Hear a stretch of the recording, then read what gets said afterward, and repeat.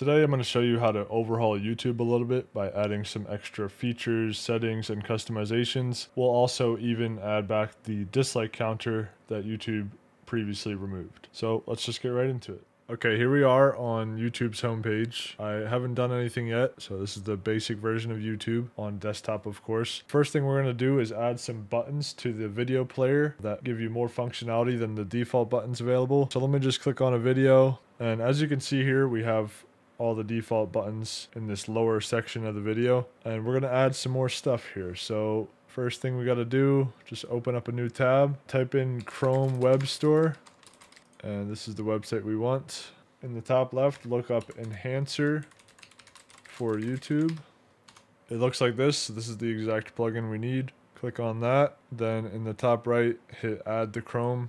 If you get a pop-up like this, just hit Add Extension. So a few tabs open up telling you how it works. You can go ahead and look through that if you want, but I'm going to go back to my YouTube tab, and you'll see all the buttons have already been added down here. But what I prefer to do is hit the options button, and then in here go down to place controls within the video player right down here, and below that there's a checkbox to keep the controls visible without having to click the three dots button. That's just a preference of mine, so I keep that checked. And just going back to YouTube, you'll see now that they're all added right here. So there's a bunch of buttons turned on by default, and there's some that are turned off by default. Right now you have the loop button. You have this little volume booster that really comes in handy sometimes when the max volume just isn't good enough. Then we have a few extra buttons over here, but let's go back to the settings tab that's opened up. From here, you could select which ones you want to keep and which ones you want to remove, but this is all going to be personal preference for you.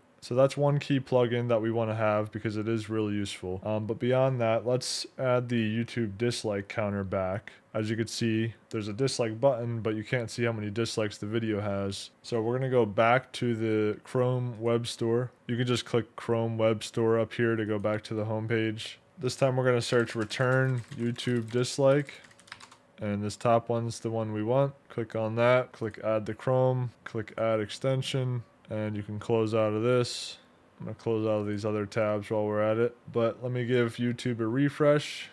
And there you go. Now you can see that this video has 3 dislikes. And it's just like the way YouTube used to be. So after adding that, there's a little customization thing we could do. And once again, we're going back to the Chrome Web Store. This time we're going to search up color changer for YouTube.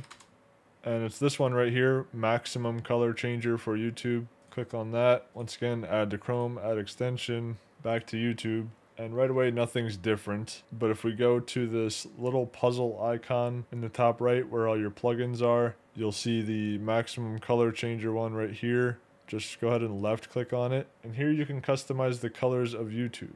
Alright, so I just set my colors to a bunch of random ones. I know it kind of looks ridiculous right now. But as you can see, the header color is this top bar here. I made that green. The sidebar is over here. It's all red now. And the content color changes the whole background to blue. If you want to, you could just mess around with the colors. If you want to go back to normal, you just hit the reset in the top right, and there you go. Now there's another cool customization we could do.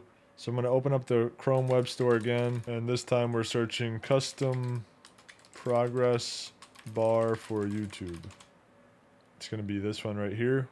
Gonna hit add to Chrome, add extension, and go ahead and close the tabs that were opened. And we're gonna hit the puzzle icon in the top right again. And this time we'll left click on the custom progress bar plugin. So I'll show you guys what this does. I'm gonna pick this little Mario mushroom one. And after I clicked it, I'm gonna go and click on a video. Now, since I selected that Mario mushroom one, you'll notice it right down here. So as I progress through a video, now instead of the typical red circle that's default, you can have your own little custom progress bar. But that's all I have for you today. So we got the enhancer that adds the extra buttons. We got the dislike counter back. We can change up the colors if we want of the website. And then we can have these cool little progress bars. So if you liked the video, please like and definitely subscribe to this channel. I appreciate it.